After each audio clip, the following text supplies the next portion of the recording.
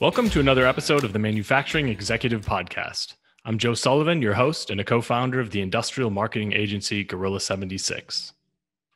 1962. That was the year the first industrial robot went to work when GM deployed Unimate in their die casting factory. Fast forward almost 60 years and robots are everywhere in the manufacturing space. But they're far from a commodity. And today's guest will talk about why. He'll also dive into the role robots are playing in filling the manufacturing labor shortage, the changing role of cobots, and what's on the horizon in an ever-evolving world of robotics. So on that note, let me take a moment to introduce our guest. Ryan Lillibridge is the Director of Business Development at Mission Design and Automation. With over 15 years of experience in the automation industry, serving as an applications engineering manager and process owner, Ryan enjoys the opportunity to help establish a winning team and culture by focusing on the people and attributes of a strong team. Ryan lives near Grand Rapids, Michigan, with his wife, Liz, and 3 boys. Ryan, welcome to the show. Thanks, Joe. I'm just grateful for the opportunity to talk with you and your audience and learn more from you. Yeah, me too. We got a great topic here, and I'm excited to get into it. I think a lot of our listeners are going to be, this is kind of right up their alley. So let's do this thing, huh? Yeah, for sure. Let's go. Cool. Okay, so you and I were talking recently, Ryan, about the fact that robots have been around for 60 years, which is kind of crazy to think about. You know, I wouldn't have guessed that, but you know, they're more readily available now than ever. And in some ways, the traditional industrial robot is almost becoming commoditized. But at the same time, the advancements being made in robotics right now are immense. And I was hoping you could kind of talk about where you see some of the biggest and most impactful changes happening in robotics. Sure. Yeah, I like to talk about that kind of stuff. So, Joe, I think, 60 years, that's a long time, right? So you think about that and what else has been around for 60 years and been unchanged. Industrial robot arms have been evolving over that time, but they're always been working towards going faster, being more accurate, and high volume production, right? Typically automotive.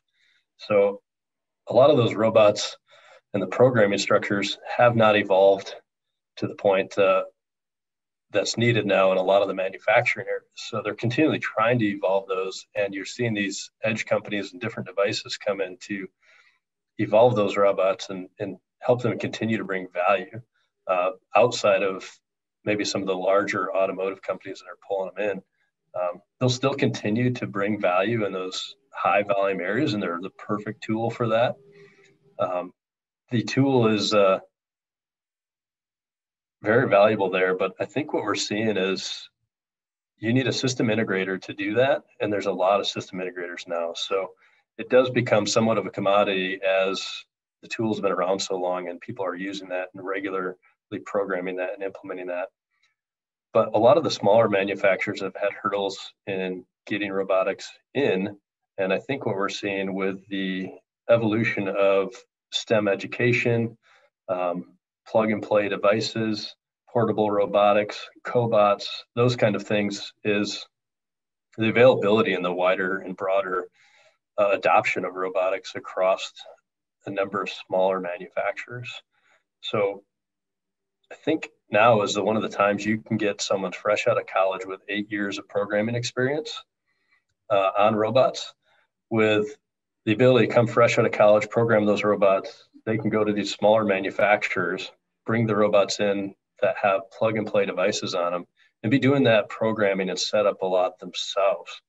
So as that evolves, I think the system integrators need to evolve as well, and they'll continue to bring value with understanding the manufacturing process, understanding these new technologies, and then understanding how robots, these traditional arms, get kind of accessorized with advanced perception systems of vision and how they can learn their environments and pick those locations, or advancements in ease of programming for the cobots or portability of that capital so that the cobots or different robots can be moved to location of use, and you can use that capital take it from one place in the facility on one application one day, and then move it later that day, reprogram it because it's that easy, and to redeploy it in another location of the factory. So I think that commodity takes place if you picture it as traditional robotics, but there's a lot of advancements in robotics that are exciting and continue to add value to that commodity item. Well, it almost reminds me of any kind of new shiny piece of technology, or really, any physical thing that anybody can all of a sudden buy. Well, just because you own it and try to, put it to use, doesn't mean that you're going to be getting the most of it, or that you understand all of the applications that, can help you see a true ROI on it. So, the deep expertise in robotics is probably more important than ever, if you really want to be able to differentiate yourself, right? Yeah, and I think a good model too is like you look at Tesla, right? With the automobile, how long has the automobile been around, and what kind of advancements had it seen? But now you take this compilation of different sensors, advanced software, and you start building the machine learning AI into those systems. And it allows what used to just be an automobile to now drive itself. And just a big leap in that technology that I think caught a number of the large automotive suppliers off guard with how well it did. And I'm curious with the robotics industry, if you'll see something similar, right? Someone gets into the actuator, they take software and these perceptive devices, cameras, et cetera, LiDARs, tie them into robotics, and all of a sudden you see a leap in robotics with maybe a Boston Dynamics biped robot being the manufacturing robot of the future, potentially. But there's an exciting time in robotics as all these things come together, right? And the processing power is now there to do that. So it's fun to see, it's fun to be a part of, and it's always interesting to talk about. Absolutely. Well, Ryan, you mentioned to me that upper management in manufacturing organizations have a tendency to assume that they need robots, and they get excited by the shiny object and they jump straight to a tactical solution. And then meanwhile, in the background, you've got their production teams kind of reeling, just trying to get the job done. So I was wondering if you could talk about how an organization should evaluate when and where a robot actually makes sense. Yeah, for sure. Joe, I get this question a lot, and I've went to a lot of manufacturers that are in this position, right? They're trying to understand a manufacturing system is not working like I'd like it to. I know there's concerns with it. Executive team or board members are saying we need to automate.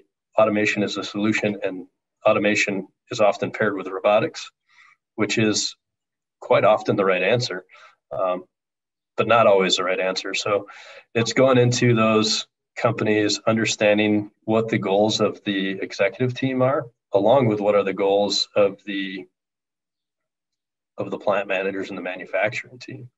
And how do we align those? How do we bring those into a point to build the bridge between those two groups and solve both goals?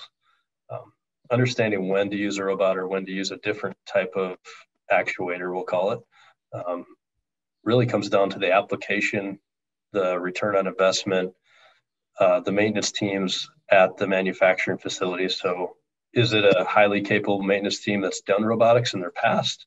We'll play in heavily to if you want to use robotics, or is the executive team looking for putting those type of players on their team as well to handle that kind of system? I think with some of the advancements in robotics we were just talking about, that level of capability can be a little bit different and more accessible.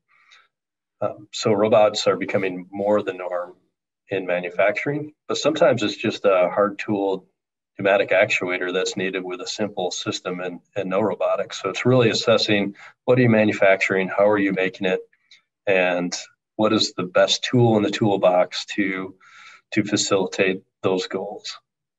I do want to touch on one other thing here too, because often you'll see executive teams looking for robotics, and it may not just be to solve a manufacturing problem.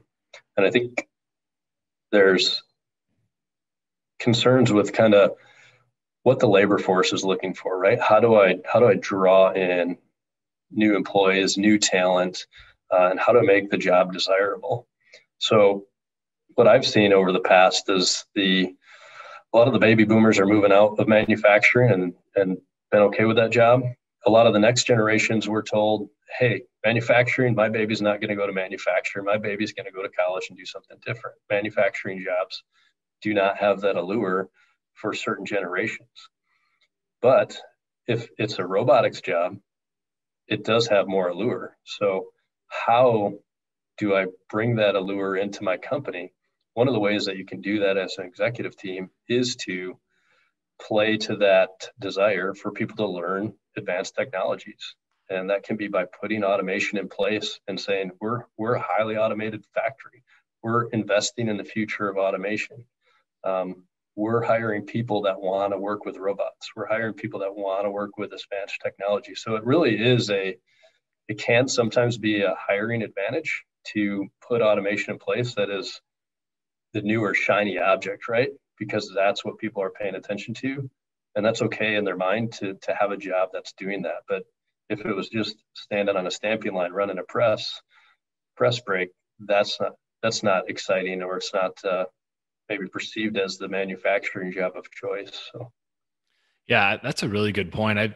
It's amazing. I feel like every other conversation I have on this podcast, this idea comes up of, the labor shortage and the widening, skills gap for machine operators and robotics and automation. I think to the general public have this perception sometimes of, oh, we're taking your jobs, the robots are taking our jobs. Right. And I think the reality that, I seem to be hearing from a lot of people like you who are in the heart of this world of automation and robotics is that no, we can't find the labor and people don't want to do those jobs. And so the robots are helping fill that gap, and you still need human beings to operate the robots and who understand, robotics and have the skill sets and are trained in it. So it's an opportunity, not a threat, I think, more than anything. Would you agree? I would totally agree. One of the things I get to do in this job is that I'm grateful for is talk with different industry experts on a pretty regular basis. And I love what Eric Nieves at Plus One, he says their tagline on one of the walls there is robots work, people rule. And since I've seen that stuck with me a little bit, is that people are the ones that make the systems work, make them run effectively. And I like to see robotics as an amplifier, right?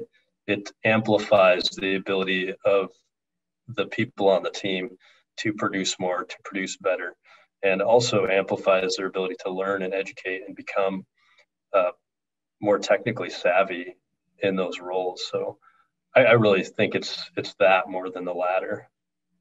That's a really good perspective. And Joe, you brought up the labor shortage thing.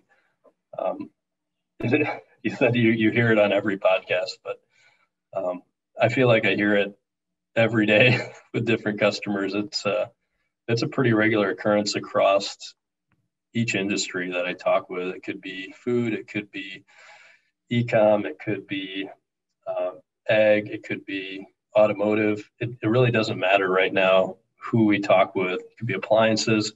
Every customer that I've been talking with and in contact with seems to be struggling with that this year. And in the midst of a pandemic, you can understand why people would be sometimes scared to come to work. And there's probably a number of different factors that play into that have been challenging for manufacturers.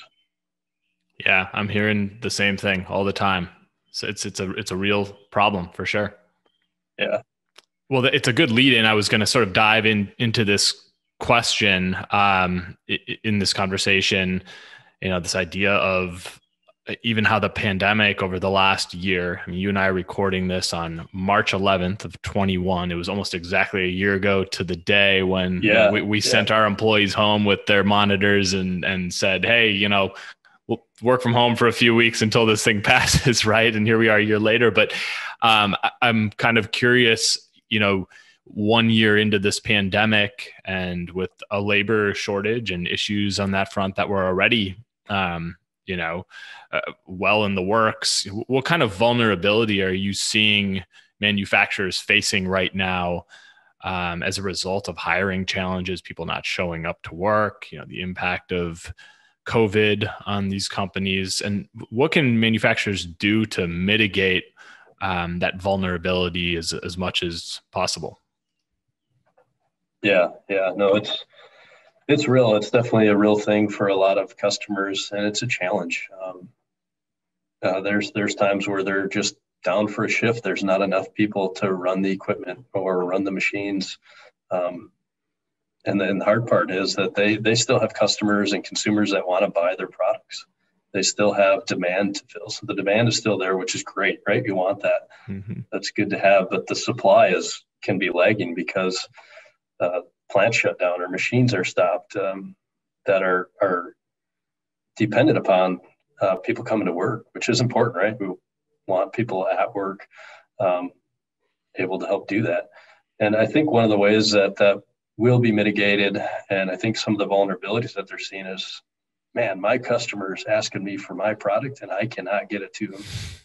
And that's not a good spot to be in for a couple of reasons, right? The consumers want it, you can't provide it. And then there's other penalties and incentives that come with some of the other manufacturers too. So some people get penalized when they're not shipping enough product. So there's financial ramifications there as well. And what I've seen from a request standpoint is that people are trying to understand how to automate areas of the equipment that they traditionally hadn't. So they have hard automation, or they have a system that you can load the parts into, and the machine will produce the part, but there's no one there to load it anymore. So now the question becomes, how do we give robots the right eyes and the right hands to be able to load the components into the machine? And often that was a challenging automation task and that's why it was left to the operator, because it took that dexterity and took that perception. So some of those challenges, you'll see advancements in bin picking coming along, and different vision systems that allow you to detect or see those things. Different grippers coming along through OnRobot, through soft robotics, through Festo. There's all kinds of different robotic hands that are coming out to try and mimic the dexterity of people. So that's one area where we do see people seeking ways to still be producing and remove some of that vulnerability of labor shortages. And the labor, when it comes in, will be aiding those automation systems. But the ingress and egress of the dunnage and the parts coming into the systems and going out of the systems that were typically front end and back end of automation are now kind of expanding out, right? Can we automate those other edges that hadn't traditionally been done or were more complex to do? And this machine makes this part for one shift, and I've got another one over here that makes it for another shift. So is there a way for me to move my capital equipment from loading this piece of equipment over here for one shift, and then I need to shuttle it across the plant for the next shift to produce the lower volume system over here? So how does that robot gripper and manipulator adapt to those different applications? And then how do I program it quickly, which is where, earlier we were talking a little bit about the cobots and the plug and play efforts taking place. So. Well, let's go there then, because I think this is really interesting. And I know that cobots are something that you talk about and deal with quite a bit. As the needs for automation become or sort of expand and become more advanced and find their way into places where they didn't traditionally, I guess, used to be, where what role do you see cobots playing now? How's that changing? How can they aid with some of the challenges that we've been talking about in this conversation? Yeah, and we talk about cobots as a new and upcoming thing, but like the traditional robots, cobots have been around for 15 years. It's kind of crazy to think about they've been around that long, but definitely a lot of advancements in cobots and what they can do. I think some of the differentiators between industrial robot and the cobot is, like we said, the industrial's high volume, high speed, high accuracy, where you see the cobot come in as a little bit lower speed, higher mix, maybe portable, working alongside operators, so less safety, less hurdles to integration, I would say. So simpler to deploy. And one of the barriers on cobots that we've seen in the past was just kind of the limited speed capabilities, running at a safe range, understanding the safety of the end of arm tool. The last thing that anyone wants to have happen is someone gets injured during their job. So there's a lot of different ways to make sure that that's safe, going through a risk assessment. But one of the things that we see there is the advancements in cobots are coming along to where they can run at a higher speed and still maintain a safety. So that was a trade-off often, where people want to produce very quickly and make the parts as fast as they can. Probably not going to be a cobot because I have to go fast. Cobot needs to move slow, so if it hits anyone, it doesn't injure them. But the sensors and the force feedback, and that has been improving so that those robots can react quicker and still remain safe around operators. So one is the FANUC CRX. We've got a couple of those here at Mission that are able to go back and forth between a full speed, almost industrial robot to the collaborative space, which really gives you a lot of flexibility as a manufacturer to be able to be running at a higher speed.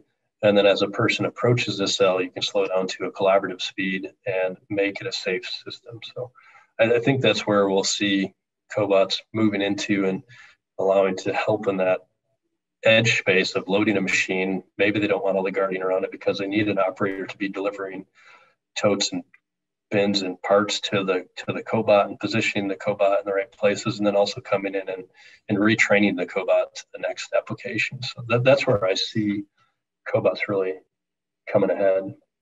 You see there being sort of a knowledge gap here from, manufacturing organizations who are using robots or should be, in terms of, how the cobot is evolving. Because it's interesting. I think I've been in a number of manufacturing facilities. I've seen these FANUC arms moving, like crazy speeds, and you can understand why a human being can't be near that thing. And so, my perception has always been, there's limited capabilities for a cobot for the safety reasons you described, but with the improvement in sensors and the versatility of a robot being able to go back and forth between working independently at a high speed versus next to a human being at a slow speed. I'm just kind of curious, do you think that there's a knowledge gap out there? Do people realize what's even possible right now? Yeah, I think there was early adopters of cobots, which will probably take a long time to come back to some of them, right? Just because of some of those constraints and the capabilities of the early ones. But I don't know that they've explored it either. So education out to those groups is important, and kind of talking through those advancements. But I think people are understanding and starting to see that more with the cobots. I'm actually celebrating my son's birthday this weekend, and one of our partners or good friend at Midwest Automation Supplies let me borrow his Techman cobot. So I'm going to bring it to my son's birthday party and surprise him with a cobot at the birthday party around kids. Right, it's got some on-robot grippers on it that are made to be safe around people. So yeah, it's one of those things where I'm comfortable. I'm going to have it around some kids and moving around slowly, and it's safe. So. But there are different ways to do that. And definitely if you're in a factory and you see the big yellow arms moving around very quickly, don't go in there. You can't go in there. That's why the fence is there. But some of the sensor technology and area scanners and other items that you can pair with a cobot can give you that higher speed, and then also toggle it into a safe mode when there's people nearby. So that's one of the big advancements too, is just being able to tie a couple of technologies together to make it safe and understand that it's safe. But a cobot with a steak knife, it's never going to be safe. So it's always got to go through risk assessment and proper safety assessment just to make sure that everybody's safe, right? Yeah, for sure. Well, I think that's a testament to, the potential of a cobot when you can bring it to your kid's birthday party, which, by the way, you're probably going to be the coolest dad in the school. I think, little bit more interesting than when I had Chuckles the clown at my, 7th birthday or whatever. Right. Yeah. That's pretty cool. Yeah. Well, Ryan, is there anything we did not touch on that you'd like to talk to our audience about before we put a wrap on this one? Joe, I don't think I had too much more. I just enjoyed talking with you and talking about the different robots and technologies coming up. And I think for the audience, everybody, appreciate you listening. I'm grateful for the opportunity. And I think you'll probably have robots in your future in the next 5 to 10 years if there's not one in your house already sweeping your floor. So that's awesome. Well, great conversation, Ryan. Can you tell our audience how they can get in touch with you personally, as well as where they can learn more about mission design and automation? Sure, Joe. You can find me on LinkedIn. That's usually where I hang out for my platform under Ryan Lillibridge. And then for mission design and automation, our URL is missiondesignauto.com. So you can find our website there, and then also on LinkedIn and Facebook and YouTube. And then started hanging out in the Clubhouse a little bit more, but so new I don't remember what my name is yet. It's there. So yeah, I've seen you pop into some of the shows we've been playing with or the conversations we've been playing with on Clubhouse. We just started Manufacturing Growth Club for anybody listening who is dabbling in Clubhouse. And if you have no idea what Clubhouse is, feel free to email me and I'll show you what's going on and hopefully get you an invite. But it's really interesting. So by the time this episode is live and people are listening to this, this one will have passed, but we're going to be doing a conversation pretty soon with a few guys from Factory Fix and one other who sort of specializes in this idea of how do we combat the labor shortage? So I think it's really relevant to the conversation we had here. Hopefully we can pull you in on that one next Monday, Ryan. But yeah, that'd be great. Cool. Okay, well, awesome. So yeah, check out what Mission Design and Automation is doing. Find Ryan Lillibridge on LinkedIn. And Ryan, this was a great conversation. Thanks for sharing your expertise. Yeah, thank you, Joe. Grateful for the opportunity. Awesome. As for the rest of you, I hope to catch you on the next episode of The Manufacturing Executive.